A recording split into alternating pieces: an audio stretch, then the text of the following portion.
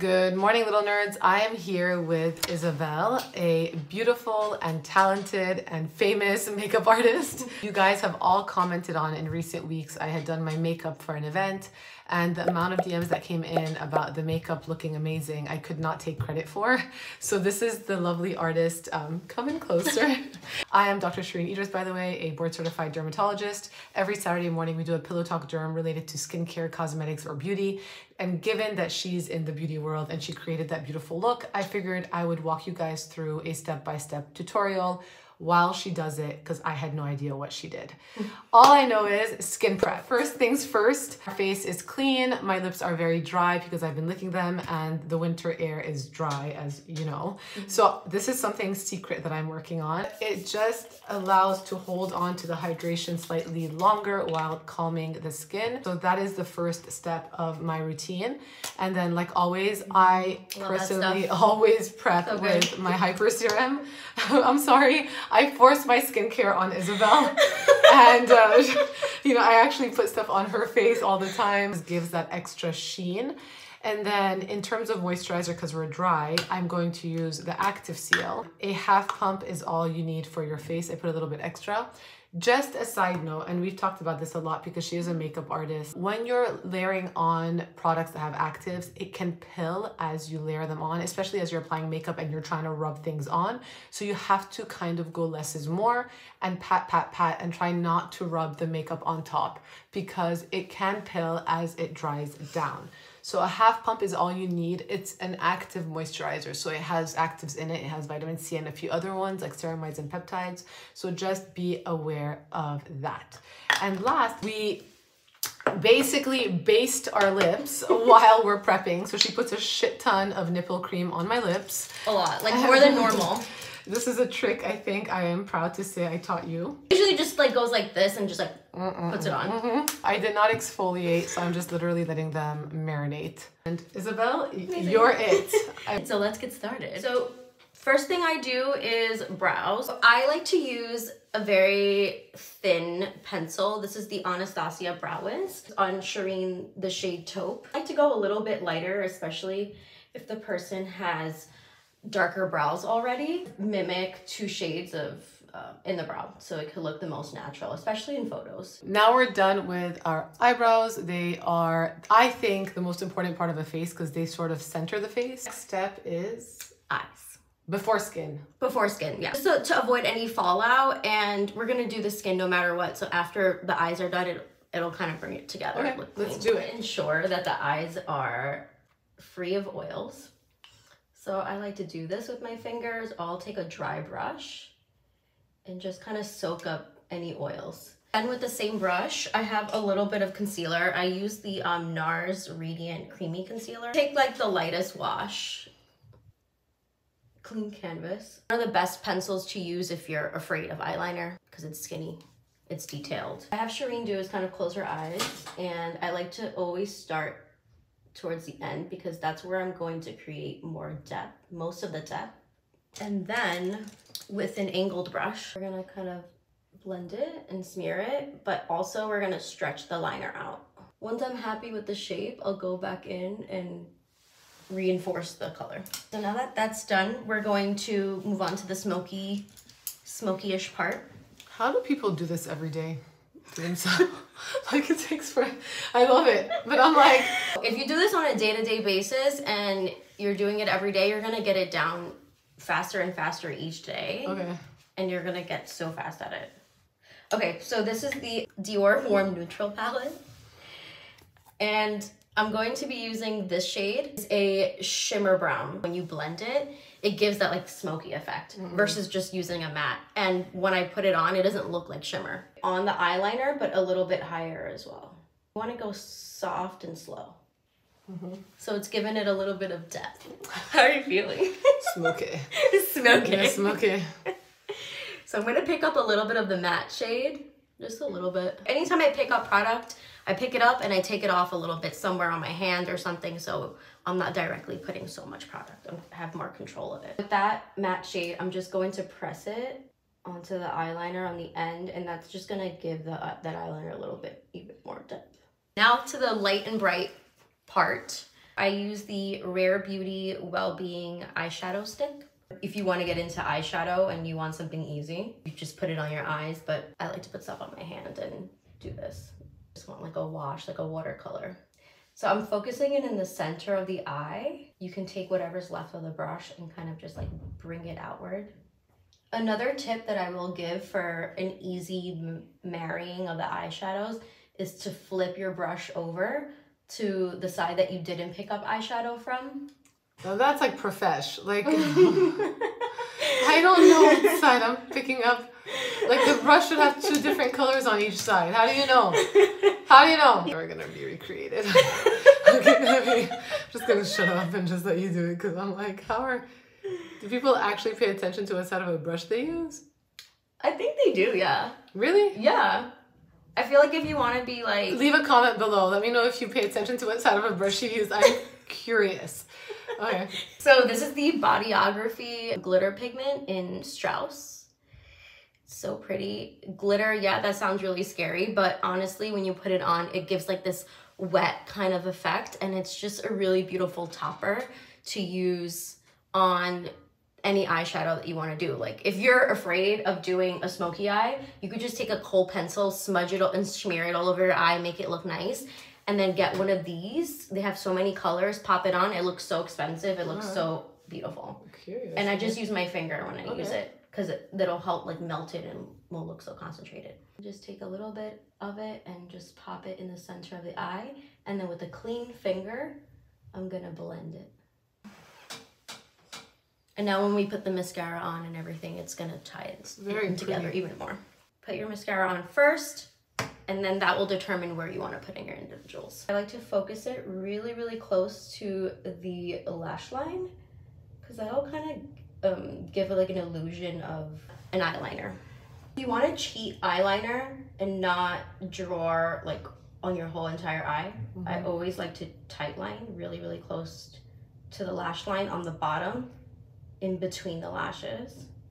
And when you do that. Yeah, right? And when you look far away, it looks like you did your whole eye, but it's just like a very, very skinny line. Yeah, 100%. And you see, it changes it. Oh yeah. So now we have our eyes. We're going to go in with the falsies. I hate strips. I hate strips more than anything. I don't know about you, but they're just not my thing. So I love when she does just individual ones just on the edge so you can look like a little butterfly. I feel like if you are anything like Shereene, I would purchase these. These are the Ardell Knot Free Short. And the reason I say not free is because it's seamless, so you don't see where it starts or ends. A little bit of the lash glue.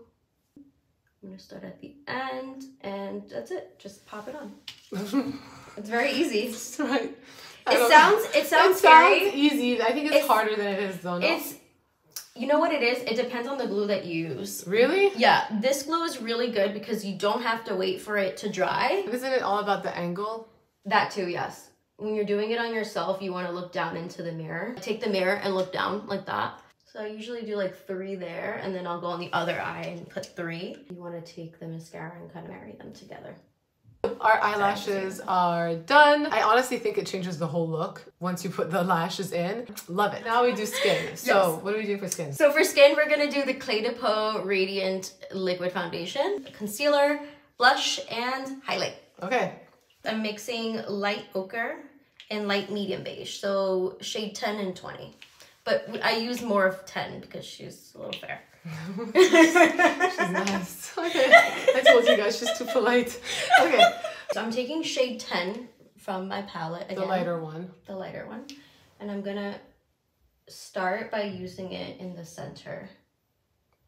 And she's going very, very light. It's not that much pressure at all. Yeah. So like I said, when you have moisturizers and creams and skincare with actives, you can't be like, you know, smearing it on because it will eventually pill with the actives. Especially as you're layering stuff underneath your makeup, and especially if you're wearing sunscreen. We skipped sunscreen today because this was a nighttime look. But actually, I'm curious, what kind of sunscreens do you like underneath your makeup? Really like the Supergoop glow screen underneath my makeup because of that glow. It has like those like optical diffusers in it. Yeah. And it helps me add less makeup. I agree. You know, I like to see skin. I don't like to feel foundation. So on my clients, I like to be sympathetic to that. As you can see, Shereene has great skin, so we want to respect that. It's all about it's all about just giving like a polished second skin, not giving her another face. I think for me, it's just like my inner corner of my eyes and my under eyes, especially as allergy seasons are worse, or like if I slept 4 hours the night before, like it just gets a little bit sort of vascular in here. And that's the place where I always am trying to open it up. Doing concealer or foundation, the point is to kind of knock out the areas that are making you feel like you want to feel fresh. I like to do this technique because when I go in with concealer, I'm not using too much. NARS Radiant. This one you use in the beginning. Correct, yeah. And this is in the shade Creme Brulee. Paying attention.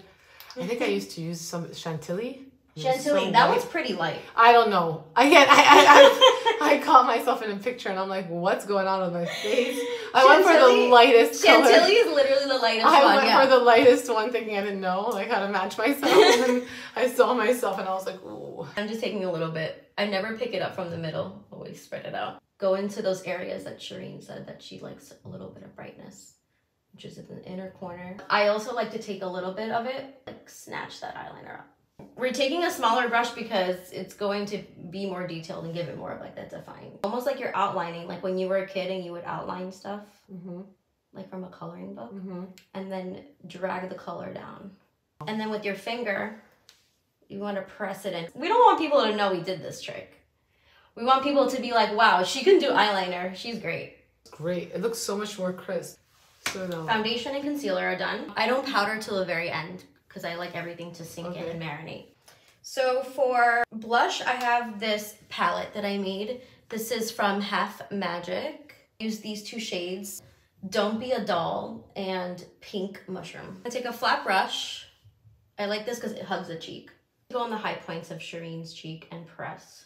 It's okay if it looks a little alarming because we're gonna take. I was like, ooh. I'm gonna show you another trick that I do. Okay. I take a little bit of what's left of foundation, and I put it on top as an eraser, so it looks like the blush is coming from within. Can I ask a dumb question then? What? Why not blush first before doing the foundation? You could definitely do that. It's called underpainting. Oh, that's what it's called. But I like the way I did it. It gives the cream blush grip, because I've already done your skin underneath. Wow, it does look better. So now I'm layering. Layering is super key to makeup and longevity. Love it. Love it.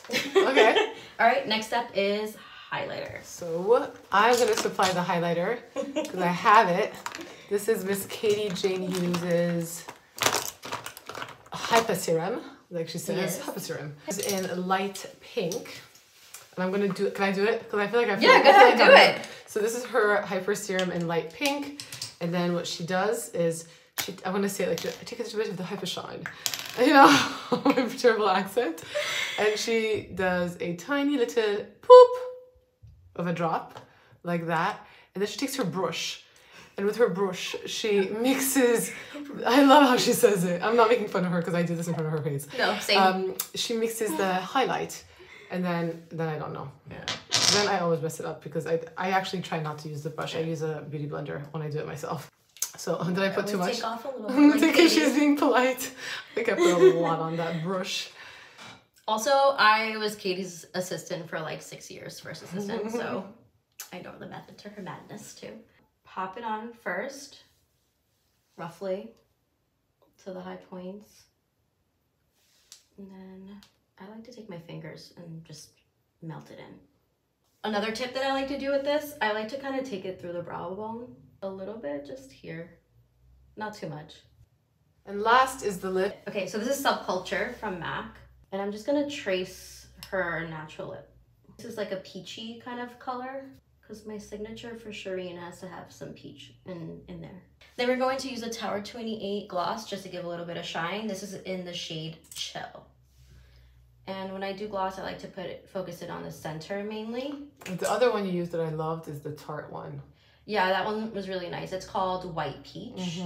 So it kind of emulates this vibe, but it has a little bit of like a sheer peach color to it. And there you have it. This was Isabel's look for a smoky eye, glowy skin, and peachy glassy lip. Hope you guys enjoyed it. I hope you guys could emulate it. If you do, please tag me and tag Isabel. It will be in the comment description bottom of the page below. And let us see your looks. You guys can tag us on Instagram. She's not yet on YouTube, but I'm trying to get her to get on YouTube. All right, have a beautiful Saturday, and I will catch you guys next week.